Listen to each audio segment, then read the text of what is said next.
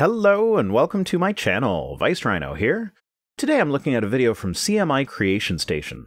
Last time I dealt with these guys, they were parodying the Big Think channel's video of Bill Nye talking about why creationism is not appropriate for children. This time, they're looking at beneficial mutations and claiming that they are not evidence for evolution. Well, at least they know that beneficial mutations are actually a thing. Baby steps, people, baby steps. Let's go!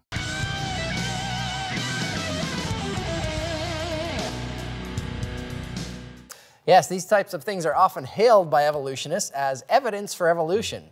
Look, it's evolution happening right before our eyes. You Christians, how silly you are. Can't you see the evidence for evolution happening right here? And there we go, starting right off with the us versus them mentality. If only I had $1 for every time I've had to say this, but not all Christians deny evolution.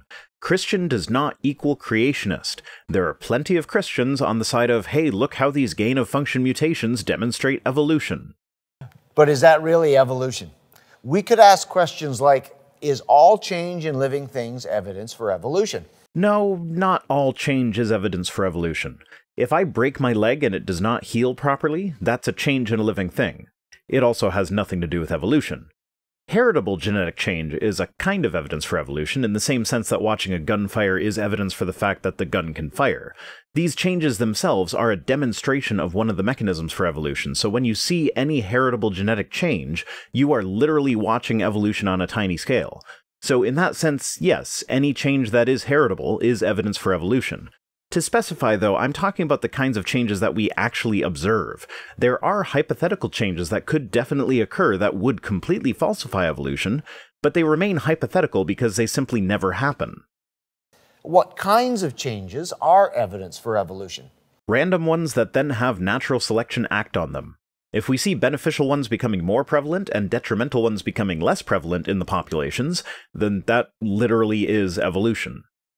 Are there types of changes that would not be evidence for evolution? Yes. Yes, there are. If someone were to have a child where their genetic code suddenly fixed all the problems with the human body that are a direct result of our evolutionary lineage, this would drastically alter our perception of the mechanisms for evolution. At a minimum, it would require a reevaluation, but there is so much evidence in favor of evolution at this point that even though that change itself would not be positive evidence for evolution, it would also not be sufficient evidence against evolution to call the theory as a whole into question. But to directly answer your question, that is one type of change that would not be positive evidence for evolution. I'm sure there are other, less drastic ones that I'm not thinking of. Check the comment section if you're interested. That's usually where the stuff I don't think of ends up surfacing. Okay, so let's start with the basics. What are mutations and what is the genetic code? Well, the genetic code is like software that runs the hardware of living things. It is analogous to software, yes, but since you're going to try and use the whole "it's a software code, so who wrote the code" line of reasoning, I feel obligated to point out that the analogy is not perfect, not by a long shot. The main reason for this is that you can look at a programmer's code and use your knowledge of the programming language to figure out what that code is supposed to do. The same is not true of DNA. Given a strand of DNA and nothing else, you cannot tell what that DNA will do. What the DNA will do is entirely dependent on the chemical makeup of the cell that it is in. The DNA follows simple chemical rules to produce different results depending on the local chemical makeup. To borrow an illustration from Richard Dawkins, it's much like starlings in a flock. The individual birds follow simple navigational rules that, when taken as a whole, produce elegant-looking flight patterns from the individual level up rather than being directed centrally from the top down.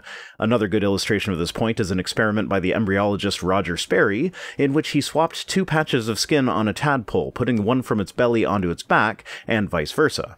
Once the frog finished metamorphosis, it was found that the neural pathways had developed backward, so if you tickled the patch of skin on the frog's back, it would scratch its belly, and vice versa.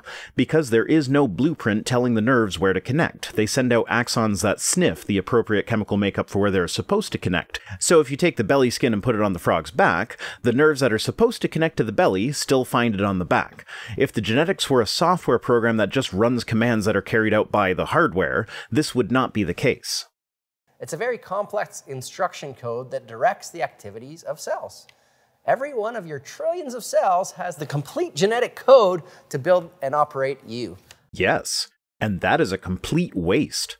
A cell in the retina has no need for the genetic material to produce, say, thyroid hormones. And likewise, thyroid gland cells have no need of the instructions to build structures that will collect light for us to see. Yet both kinds of cells have all those genes, just sitting there, unused, taking up resources. Creationists will often bring up complexity as evidence for creation, but oftentimes the hallmark of good design is simplicity. Don't make it more complex than it needs to be. Our bodies are way more complex than they need to be. Now, without the information written on DNA, life would be impossible. Every time creationists start talking about DNA, they inevitably bring up information. What is your definition of information? What counts as more information? What is less?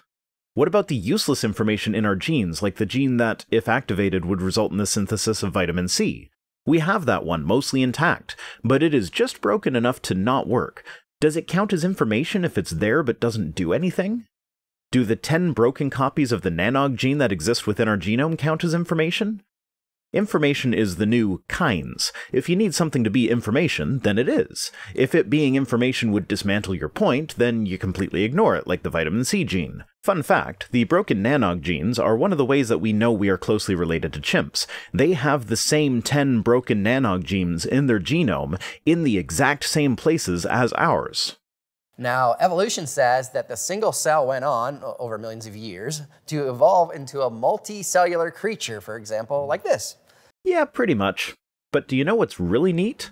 One of the steps that creationists often complain is missing has been observed in a lab setting. Single-celled algae were subject to selection pressure that made it more favorable to be larger.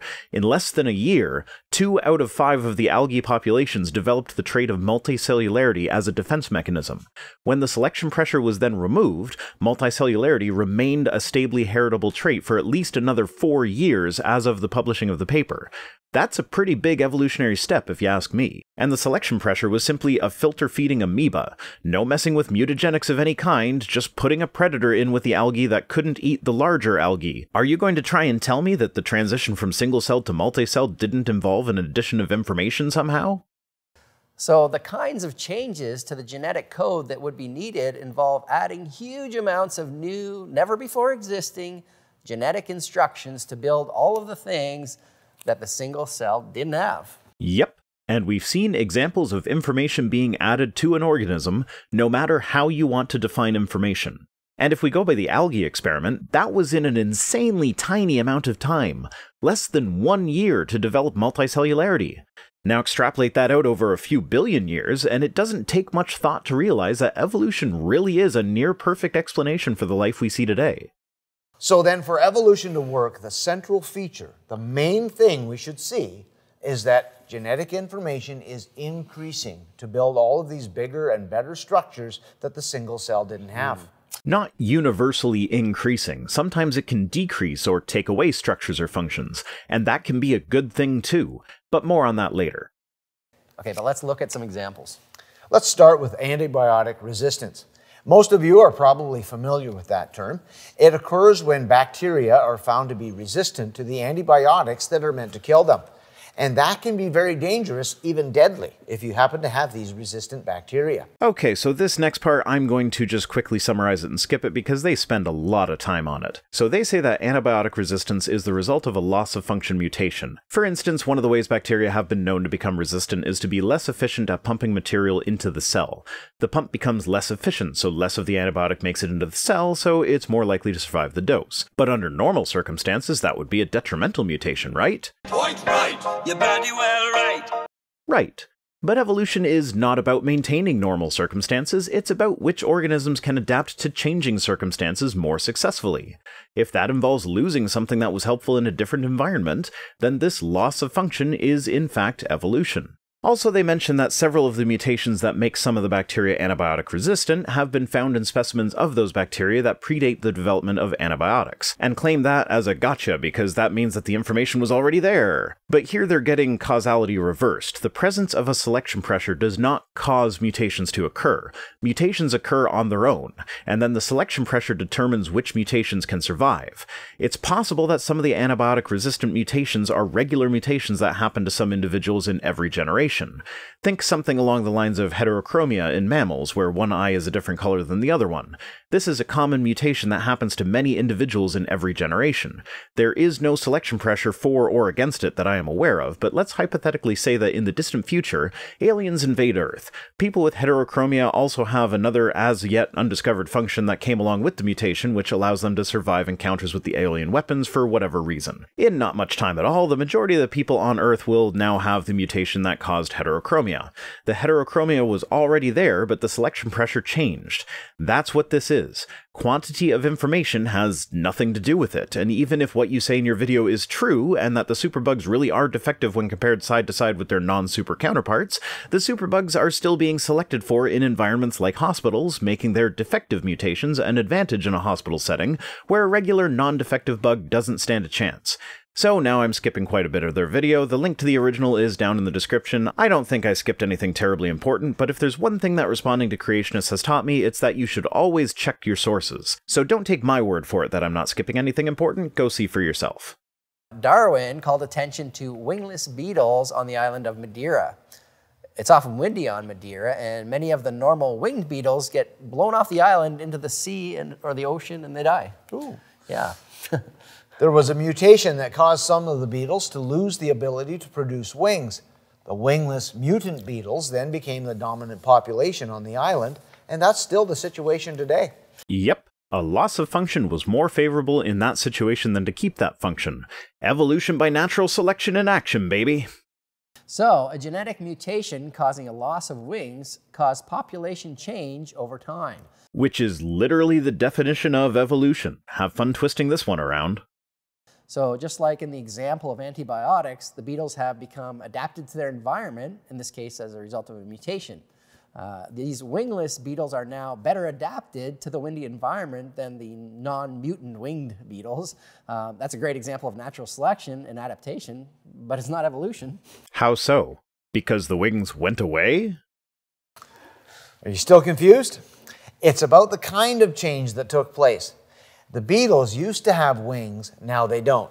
That's actually the opposite of what evolution needs. Why? Evolution needs there to be a change in allele frequency in a population over generations. That's it.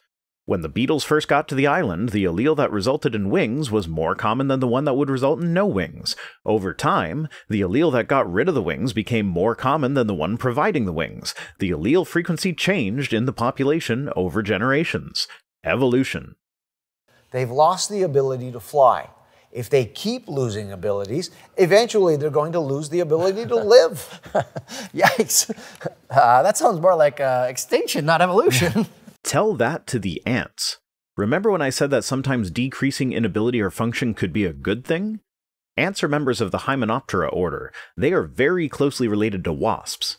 Some 150 to 200 million years ago, ants lost their wings, mostly. The queens and males still have wings, but the wings aren't useful when you live most of your life underground. The males die shortly after the mating flight, and the queens will chew off their own wings before burrowing underground to start a new colony, as their wings are a hindrance in their subterranean domain. Now, you guys are sitting around here joking about how if these beetles keep going down the path that caused them to lose their wings, they'll end up extinct. Well, ants already went down that path, and they are arguably the most successful animal species on the planet, weighing in at 15% of all land animal biomass, with between 10 and 20,000 individual species. So this is an excellent example of a loss-of-function mutation that resulted in crazy success. By the way, creationists wrote on natural selection and adaptation long before Darwin. Yep, they sure did. As with 99.9% of science, Darwin was building on ideas that had been put forward before him. In fact, because of how cumulative the scientific process is, there's actually a law known as Stigler's Law of Eponymy, which states that no scientific discovery is named after its original discoverer. And this includes Stigler's Law, which is named after Stephen Stigler, who wrote about it in 1980, but who credited sociologist Robert K. Merton with its discovery. This happens because every major breakthrough that is so profound as to be noticed by the general public is the end result of a long train of minor breakthroughs that weren't really all that exciting. Darwin was alive at a time when the discovery of evolution by natural selection was probably inevitable as long as there were scientists, or naturalists as they were called then, studying the diversity of species. And before Darwin, most European naturalists were some form of creationists, simply because Christianity was so prevalent at the time, and God fit nicely into that little gap in their knowledge. Those are scientific facts supported by a lot of good examples. God created living things with the amazing ability to adapt to changing environments without going extinct at the slightest climate change, for example. It's good engineering. It's exactly what we'd expect if God created. Is it, though? God designed organisms with the ability to adapt, but the adaptation comes at the cost of killing off everything that wasn't able to adapt. Seems to me like a superior design would be to provide a stable climate. Someone who owns a fish tank, for instance, doesn't design it in a way that will regularly kill off all but the most adaptable individuals in the tank. They design their aquariums with care to provide the most stable environment possible to give long and healthy lives to their fish. Why does a human keeping fish seem to care more about the fish than God cares about the creatures of the earth? Yes, I know, the fall. When God made people without knowing right from wrong, and then he put a tree in the middle of their home with magic fruit that would give them the knowledge of right and wrong, then they, without having the ability to know what was wrong, ate from the tree, forcing God to curse all the animals with shifting climates that would often kill a lot of them, but still give them the ability to adapt so that they wouldn't die off? Yeah, that makes perfect sense. Exactly. That's right. Think of the term beneficial mutation.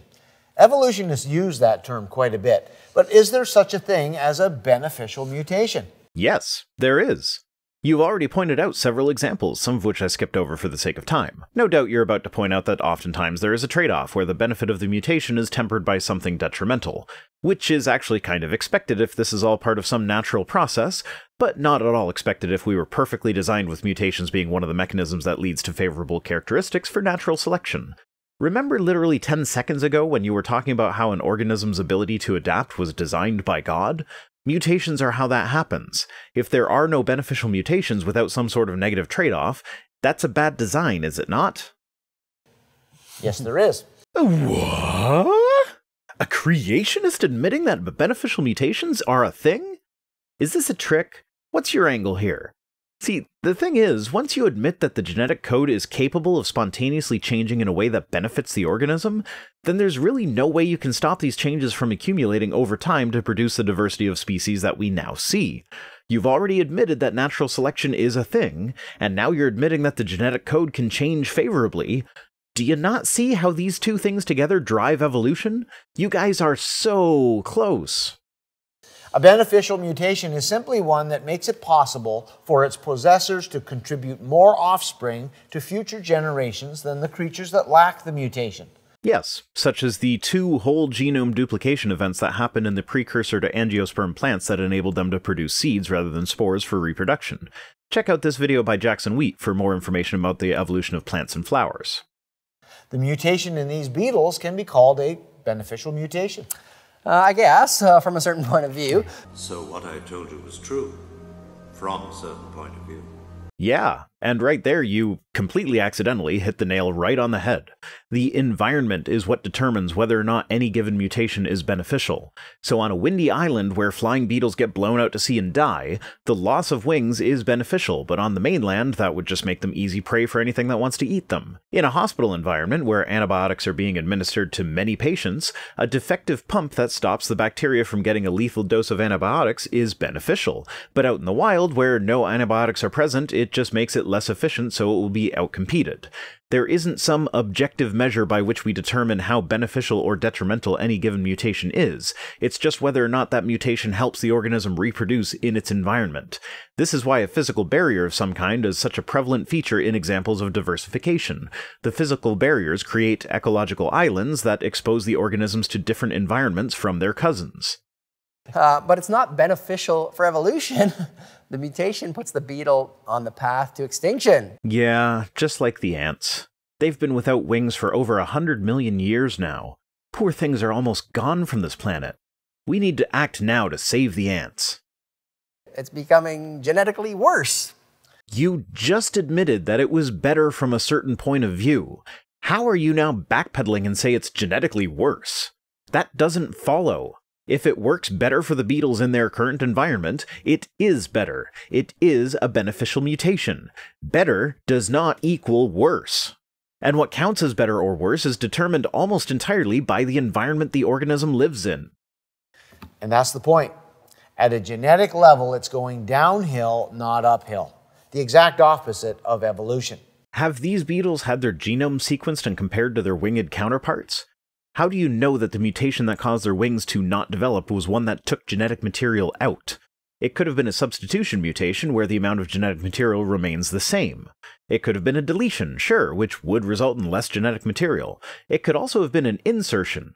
You can't just assume that since a feature of the organism went away that it was a deletion. The amount of genetic material contained in an organism does not necessarily correlate with how many features that organism has, which is why it's important for your argument that you define information. Because if you're just counting the amount of genetic material as information, then an addition of information in an insertion mutation can sometimes cause features to go away or stop working, so that's more information that produces fewer features. And all this is not to mention that evolution doesn't even have a direction, so you can't go in the opposite direction of evolution. There are no goals with evolution other than reproduction, so even when a change takes away a feature of an organism, if this change assists the reproductive success of that organism, that is still evolution. Now I'm going to skip the sickle cell anemia example because once again we see that it is beneficial in assisting people not to die of malaria before they can reproduce, but it's detrimental because of all the other health problems that it can cause later in life. You know, the kind of thing we would expect if evolution by natural selection was naturally driven in an unguided manner, rather than simply natural selection being programmed by an omniscient creator. I'm also skipping their stomach bacteria example because it's just another mechanism of antibiotic resistance, which we've already discussed, so I'm not sure why they kept it for a separate segment when they already covered it. And by the way, adding millions of years isn't the answer. Why not? We know that mutations can benefit the organisms that have those mutations. You've admitted this in your video. We know that natural selection will favor these organisms. You've admitted this in your video. Combine these two facts that you have admitted are in fact facts with millions of years, and you get diversity as different organisms have different mutations that benefit them in different ways than their ancestors and cousins. Your only complaint is that no new information is added, but you haven't defined information in any meaningful way. And no matter how you define it, there will be examples of organisms that gain information through mutations. If it is a product of a new structure or function, then the ApoA1 melano mutation is an example. It's a new protein, a mutated version of the apolipoprotein A1 found in human HDL. But this new protein is produced without the addition of genetic material. It's a substitution mutation where the amino acid arginine is replaced by cysteine at position 173 of the protein. This would correspond to a point mutation in the DNA that replaced no more than 2 nucleotide bases, but possibly only one single point. New structure, no new genetic material, just slightly different genetic material. Is that new information? But then if we define information as the amount of genetic material, then there are mutations that add genetic material into the genome, but this material does nothing. Think back to the example I gave where we have 11 copies of the nanog gene, 1 that works and 10 that are broken. Every time it was erroneously copied into another part of the genome, that was an addition of information, but it resulted in no new structures or functions. So information is to genetics as kinds is to taxonomy.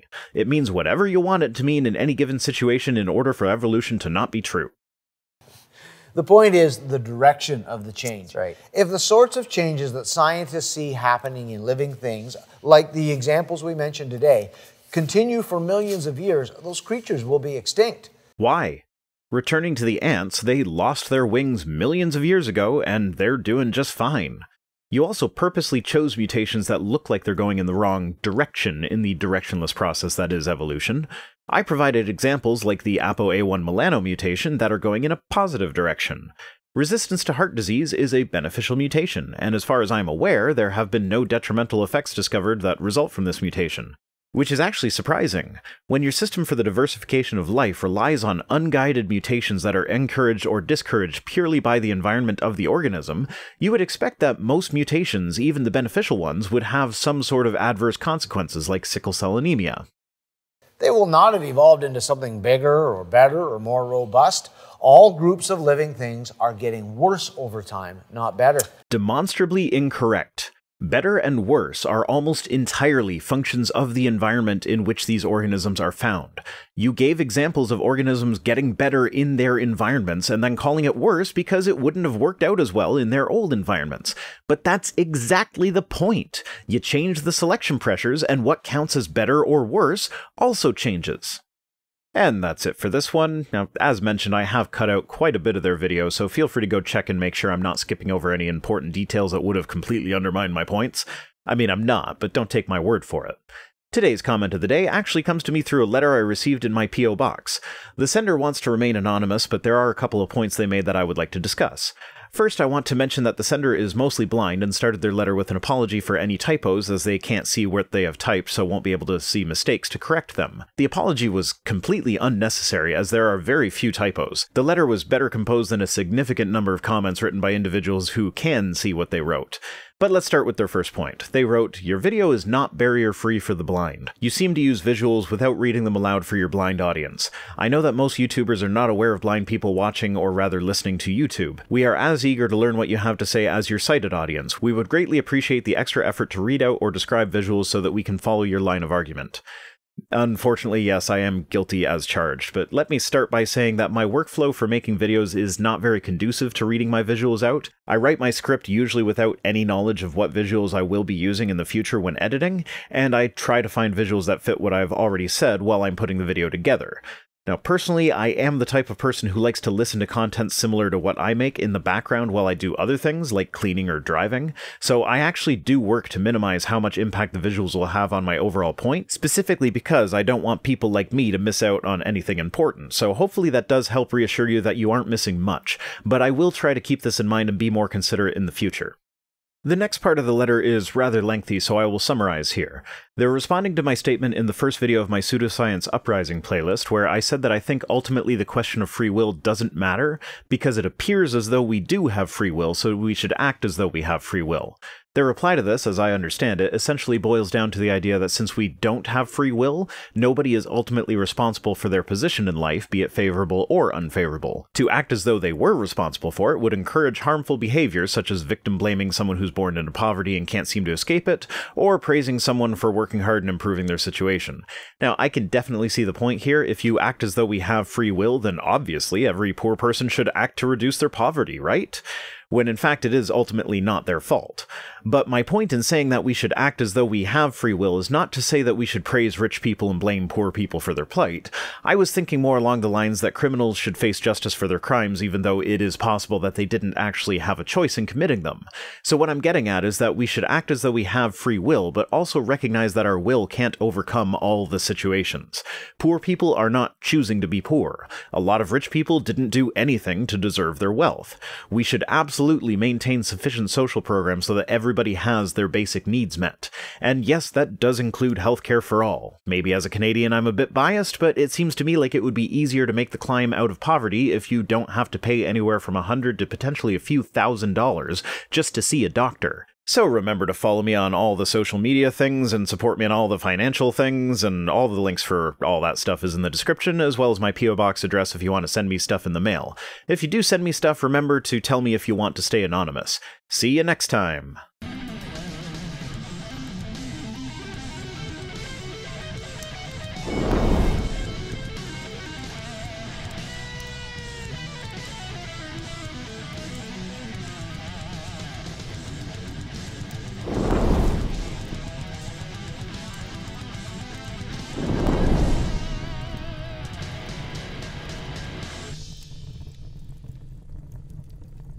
And now I would just like to give special thanks to the YouTube channel The Storm Cometh, who not only generously provided me with my current intro and outro clips, but also quickly put together the one that I used in last week's video for Shannon Q on very short notice.